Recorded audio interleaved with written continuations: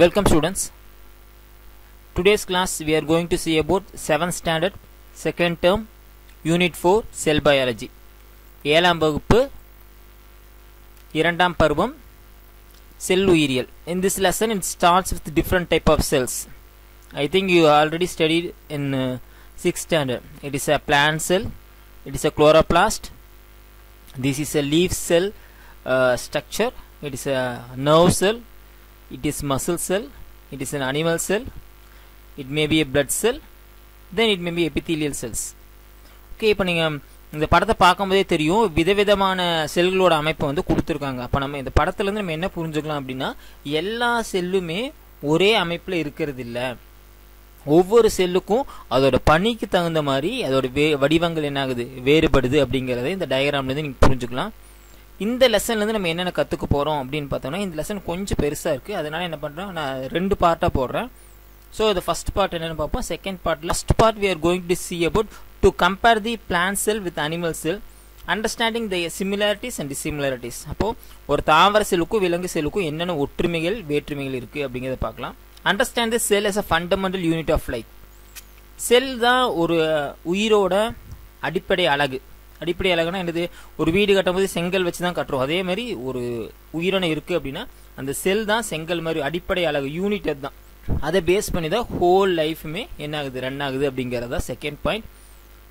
To know and understand the different types of human cells and their related functions.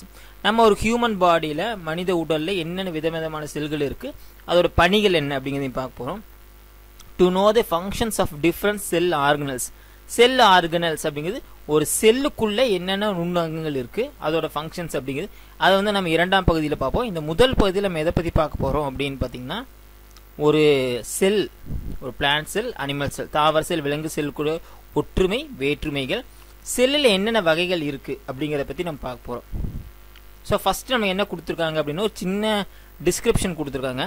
Sono had a dinner. Some hour later he experience stomach pain. இப்போ ஒரு சோனாங்கிற பொண்ணு வந்து dinner சாப்பிட்றான். கொஞ்ச நேரம் கழிச்சு என்ன ஆகுது அப்படின்னா அதுக்கு ஸ்டொமக் பெயின் வருது.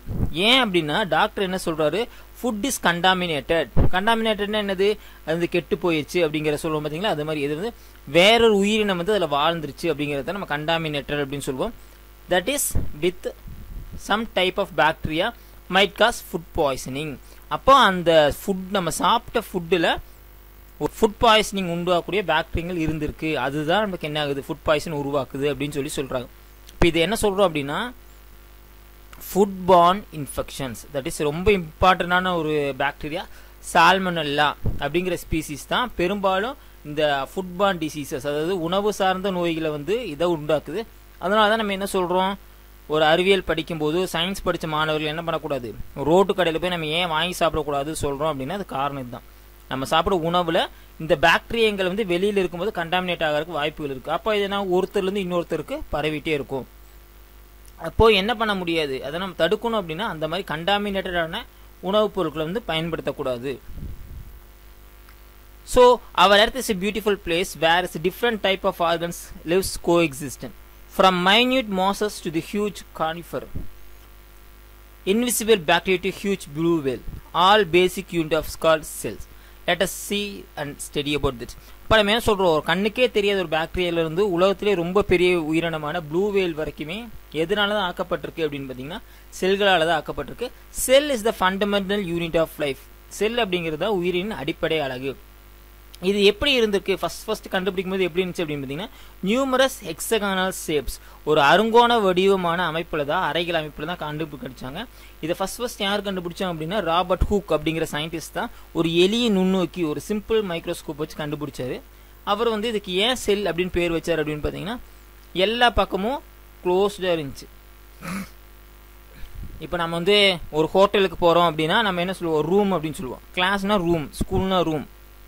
ஏன் அப்படின்னா அதுக்கு நிறைய ஓப்பனிங்ஸ் இருக்கு, வென்டிலேஷன்ஸ் எல்லாமே இருக்கு. இதே ஒரு ஜெயிலில் பார்க்கும்போது என்ன சொல்லுவாங்க, செல் அப்படின்னு சொல்லுவாங்க. ஏன், அதுக்கு ஓப்பனிங் அவ்வளோக்கு இருக்காது, ஃபுல்லாவே கவர்டு பண்ண மாதிரி இருக்கும். So it is called as செல் அப்படின்னு அவர் நேம் பண்ணாரு. இதான் நம்ம ஒரு ஹியூமன் பீயிங் வந்து எது இருக்கு, ஹியூமன் பீயிங் செல் என்ன சொல்றோம் அப்படின்னா அனிமல் செல். இது ஒரு பிளான்ட் எடுத்தோம்னா பிளான்ட் செல். இது ரெண்டோட டிஃப்ரென்ஸ் நீங்க பாத்தீங்கன்னாவே தெரியும். ஒரு பிளான்ட் செல்லுக்கு ஒரு ஸ்திரமான ஒரு அமைப்பு இருக்கு, அதை சுற்றி ஒரு செவுறு மாதிரி ஒரு அமைப்பு இருக்கு. ஒரு அனிமல் செல் அந்த மாதிரி ஒரு அமைப்பு இல்லை. இதை வச்சுதே நீங்கள் நிறைய விஷயங்கள் கற்றுக்கலாம்.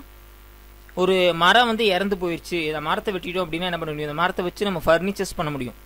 இதே ஒரு ஹியூமன் பாடியை வச்சு ஃபர்னிச்சர் பண்ண முடியுமா? ஒரு இறந்து போன உயிரினத்தை விலங்கு வச்சு பண்ண முடியுமா அப்படின்னா பண்ண முடியாது. ஏன் அப்படின்னா நமக்கு செல் சுவர் கிடையாது.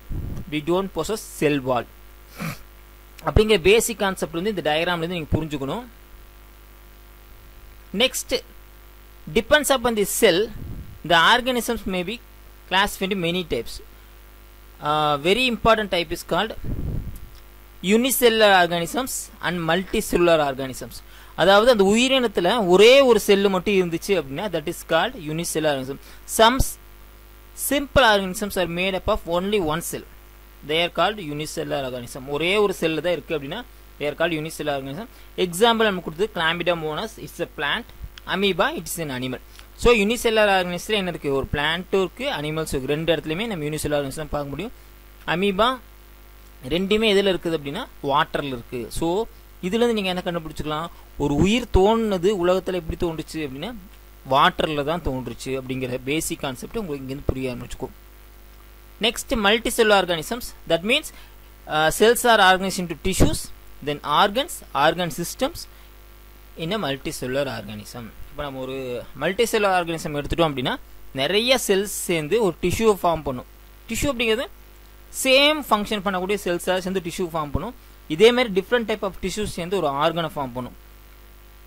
நிறைய ஆர்கன் சேர்ந்து ஒரு ஆர்கன் சிஸ்டத்தை ஃபார்ம் பண்ணும். இதேமாதிரி நிறைய ஆர்கன் சிஸ்டம் ஃபார்ம் பண்ணும்போது தான் ஒரு ஃபுல் லைஃப் ஆர் அ ஃபுல் ஆர்கானிசம் வந்து மல்டிசெல்லுலர் ஆர்கானிசம் உருவாக்க முடியும். தென் unicellular organisms R scene under only microscope. இந்த மைக்ரோஸ்கோப் தான் பார்க்க முடியும், கண்ணுக்கு தெரியாது. சின்னது ஒரே ஒரு செல் அப்படிங்க கண்ணுக்கு தெரியாது. But multicellular organisms like as big trees எல்லாமே மல்டிசெல்லுலர் ஆர்கானிசம் சொல்கிறோம். இப்போது நம்ம ஒரு ஆனியனோட பீல் எடுத்து மைக்ரோஸ்கோப்பில் வச்சு பார்த்தோம்னா இந்த மாதிரி கட்டமாக தெரியும். இதே மாதிரி நம்ம அனிமலோட ஸ்கின் எடுத்து வச்சு பார்த்தாலும் we can see the different type of cells. Then cells to organism. I already told the many cells function together to form a tissues. Different type of tissues combine together form an organ. Different type of organ forms together an organ system which lead to an organism. So cells the fundamental unit. Cells இருந்து tissues வருது, tissues இருந்து we come from organs, organ forming organ systems. So many organ systems forming a full organism. Many type of organ systems are functioning in together. இப்போ எல்லா சிஸ்டமும் நிறைய functions இருக்கும். அது என்னன்னு சொல்கிறோம்? For example we have respiratory system தனியாக இருக்கும், digestive system, excretory system, circulatory system நிறைய இருக்குது. இது என்னது? இதெல்லாம் சேர்ந்து ஒரு ஆர்கானிசத்தை உருவாக்குது. Same way in organ system so many organs are forming an organ system. இப்போ நம்ம ஒரு ரெஸ்பிரேட்டரி சிஸ்டம் எடுத்துக்கிறோம் அப்படின்னு பார்த்தீங்கன்னா எங்கேருந்து ஸ்டார்ட் ஆகுது? ஒரு நாஸ்ட்ரிலேருந்து ஸ்டார்ட் ஆகுது, மூக்கு.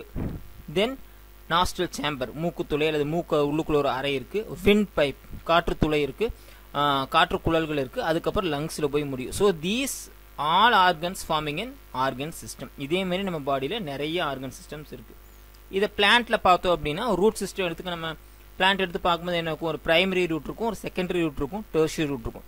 பட் இது எல்லாத்தோட ஃபங்க்ஷன் வந்து ஒன்றே ஒன்று தான், வாட்டரை அப்சர்வ் பண்ணுறது. இதே ரெஸ்பிரேட்டரி சிஸ்டத்தோட ஃபங்க்ஷன் வந்து கேஸை வந்து எக்ஸ்சேஞ்ச் பண்ணுறது, இல்லை கேஸ் வந்து எடுக்கிறது. இப்போ ஒரே ஃபங்க்ஷனை பண்ணக்கூடிய நிறைய ஆர்கன்ஸ் சேர்ந்து என்னவா மாறுது அப்படின்னா it farming organ system. So it is an example, digestive system. Here so many organs are there, only one organism is stomach. If you cut into we have tissues, then a cell. So these cells forming a tissue forming an organ, stomach. So many organs forming a same system is called organ system. Same way in plant, a plant cell forming a tissue, this forming an organ that is leaf, then it forming an organ system, then it is full organism. So in the basic you should understand that cells forming tissues forming organs forming organ system forming organism. அப்படிங்கிறத நம்ம பேசிக்காக தெரிஞ்சுக்கணும். அப்போ cells அப்படிங்கிறத fundamental unit of life அப்படிங்கிறத நம்ம என்ன பண்ணிக்கணும்? ஃபர்ஸ்ட் நம்ம அண்டர்ஸ்டாண்ட் பண்ணிக்கணும். Next we are going to see the plant cell and animal cell comparison. How the plant cell looks like, how it is functioning. Same thing how an animal cell is functioning, how it is looks like. Okay, before that you can see the diagram. A plant forming by a plant cell, animal cell. Okay, first we see the differences. That means plant cell having cell wall, animal cell don't possess any cell wall. That's what animal cells are flexible, the plant cells are rigid. இப்போ ஒரு மரத்தை தொட்டு பார்த்தா எப்படி இருக்கும்? சாஃப்டா இருக்காது, நல்ல கல்லு மாதிரி இருக்கு பாத்தீங்களா? வுட்னா எப்படி இருக்கும்? இதே நம்ம ஒரு அனிமல் தொட்டு பார்க்கும்போது எனக்கும் சாஃப்டா இருக்கும், நம்மளோட சீக்கை தொட்டு பார்க்குறோம், ஸ்கின்னை தொட்டு பார்க்கும்போது சாஃப்டா இருக்கும். ஏன் அப்படின்னா நமக்கு வந்து plant cell wall அப்படிங்கிற ஒரு ஸ்ட்ரக்சர் இல்லை. Next chloroplast, it doing the photosynthesis. We already studied in 6th standard. That is it doing the photosynthesis. ஒளிச்சேர்க்கை பண்றது chloroplast தான் பண்ணுது. அதனால பிளான்ட்டுக்கு அதுக்கான உணவு வந்து அதே தயாரிச்சுக்க முடியும். அதனால இது ஆட்டோட்ரோபிக் அப்படின்னு சொல்லுவோம். அனிமல் செல்லை பொறுத்தளவுக்கு there is no chloroplast. அப்போ அனிமல்னால தனக்கு தேவையான உணவை தயாரிச்சுக்க முடியாது. So it is called heterotrophic organism. So it depending plants for their food. Next, vacuoles. Vacuoles are big sac like structure which is filled with cell sap. இதில் வந்து செல் சாப் இருக்கும், செல் சாறு அப்படிங்கிற திரவம் இருக்கும். இதில் வந்து ஆர்கானிக் மாலிகூல்ஸ், வாட்டர் எல்லாமே இருக்கும். ரொம்ப பெரிய ஒரு வேக்கூல் வந்து நம்ம செல் வால், ஒரு பிளான்ட் செல்லோட மெஜாரிட்டியான போர்ஷன் வந்து இதுதான் அடைச்சிருக்கு.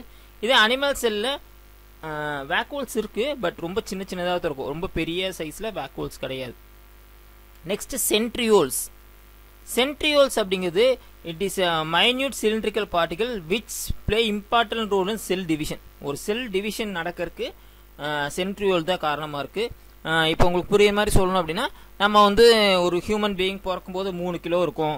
இப்போ நம்ம ஒரு 40 கிலோ 30 கிலோ இருக்கோம்னா எப்படி என்ன ஆகணும்? நம்ம வளர்ந்துருக்கோம். ஏன் எப்படி வளர்ந்தோம்? செல் டிவிஷன் ஆகிட்டே இருக்குது. அந்த செல் டிவிஷனை யார் கண்ட்ரோல் பண்ணுறாங்க, யார் மோட்டிவேட் பண்ணுறாங்க அப்படின்னு பார்த்தீங்கன்னா இந்த சென்ட்ரியோல் தான். பிளான்ட் செல்லுக்கு சென்ட்ரியோலுங்கிற ஸ்ட்ரக்சர் இல்லை. ஏன் அப்படின்னா பிளான்ஸ் கீப் ஆன் க்ரோயிங், வளர்ந்துட்டே இருக்கும் எப்பவுமே. அப்போ அது கண்ட்ரோல் பண்ண அவசியம் இல்லை. ஏன்னா ஒரு மரம் வந்து பார்த்தீங்கன்னா 100 வருஷம் 200 வருஷம் 1000 வருஷம் கொடுக்குற வளர கூட இருக்குது. பட் அனிமலை பொறுத்தளவுக்கு அப்படி கிடையாது. Next common structures. What are the common structures? R nucleus. It is a control unit of control centre of cell.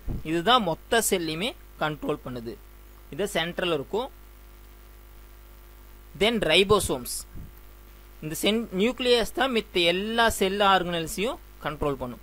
Ribosome இது 2 பல்ப் லைக் ஸ்ட்ரக்சர்ஸ், ஒன்று பெருசாக ஒன்று சின்னதாக இருக்கும். It is doing the function of protein synthesis. நம்ம பாடிக்கு தேவையான புரோட்டீனை வந்து உற்பத்தி செய்கிறது ரைபோசோம்கள் தான். தென் cytoplasm.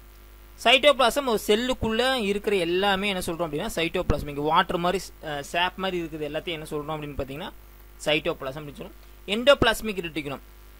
It is just like a membrane R web like structure. ஒரு வெப் மாதிரி பிளான்ட் செல்லோ அனிமல் செல்லோ எல்லா இடத்துலையும் இங்கே இருக்கு பார்த்தீங்கன்னா இதுதான் எண்டோபிளாஸ்மிக் ரெட்டிகுலம். இந்த இடத்துல இருக்கு பாருங்க, இங்கே இருக்கு. இப்போ இதை எண்டோபிளாஸ்மிக் ரெட்டிகுலம் சொல்கிறோம். இது வந்து நிறைய ஃபங்க்ஷன் பண்ணுது.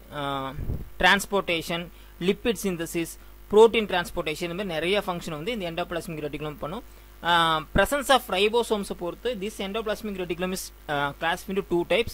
இந்த இடத்துல ribosomes இருக்கு பாருங்க டாட் டாட்டா, இங்க இல்ல. அப்போ the ribosomes இருந்துச்சு அப்படின்னா it is called rough endoplasmic reticulum. இப்போ ribosomes இல்ல, அப்போ இது வந்து smooth endoplasmic reticulum சொல்றோம். next Golgi bodies or Golgi apparatus. இது வந்து ஒரு folded body. இதோட function என்னன்னு பார்த்தீங்கன்னா secretion of membranes, same thing, it transport சென்ட்ரோசெல்லுலர் particles. இப்போ ஒரு ப்ரொடக்ஷன் ஆயிடுச்சு அப்படின்னா அது இந்த டியூப் மாதிரி மாற்றி இந்த பபுள் மாதிரி மாற்றி எங்கே தேவையோ அந்த இடத்துக்கு டிரான்ஸ்போர்ட் பண்ணும். இதுதான் இதோட முக்கியமான ஃபங்க்ஷன். இது பிளான்ட்ஸ் அனிமல்ஸ் ரெண்டுலையுமே இருக்கு. Next is mitochondria. Mitochondria is the power house of the செல். இதுதான் நம்ம மொத்த செல்லுக்குமே என்ன கொடுக்குது? எனர்ஜி கொடுக்குது. எனர்ஜி இந்த form of ATP.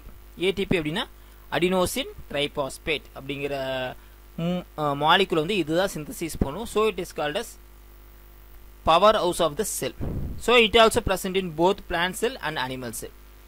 Next class we are going to see the structure and different cell organelles inside the cell in detail. So up to this we saw about what is a cell, how cell forming a tissue, how it is forming a organ system and organism. The last we saw about plant cell, animal cell. So animal cellக்கும் plant cellக்கும் என்ன difference அப்படி இருக்குது அப்படிங்கிறத பார்த்துட்டோம். Next வீடியோவில் நம்ம என்ன பார்க்க போகிறோம் அப்படின்னா ஒவ்வொரு செல் ஆர்கனல்ஸோட ஸ்ட்ரக்சரையும் அதோட ஃபங்க்ஷனையும் தெளிவாக பார்க்கலாம். அதாவது நியூக்ளியஸோட வேலை என்ன, அது எப்படி இருக்குது, ribosome, cytoplasm, endoplasmic reticulum, mitochondria, கோல்கி பாடி, இதில் ஒவ்வொரு ஃபங்க்ஷனையும் நம்ம தெளிவாக நெக்ஸ்ட் கிளாஸில் பார்ப்போம். ஸோ இதை ஃபுல்லாகவே நீங்கள் வீடியோ கோ த்ரூ பண்ணி பாருங்கள். உங்களுக்கு என்ன டவுட் இருந்தாலும் கீழே கமெண்ட் பண்ணுங்கள். இதுதான் நீங்கள் ஃபஸ்ட் தடவை நம்ம சேனலில் பார்க்குறீங்க அப்படின்னா மறக்காமல் சப்ஸ்கிரைப் பண்ணுங்கள். உங்கள் ஃப்ரெண்ட்ஸுக்கும் இந்த வீடியோவை ஷேர் பண்ணுங்கள். தேங்க்யூ. உங்களுக்கு என்ன டவுட் இருந்தாலும் கீழே மறக்காமல் கமெண்ட் பண்ணுங்கள். தேங்க்யூ ஃபார் வாட்சிங்.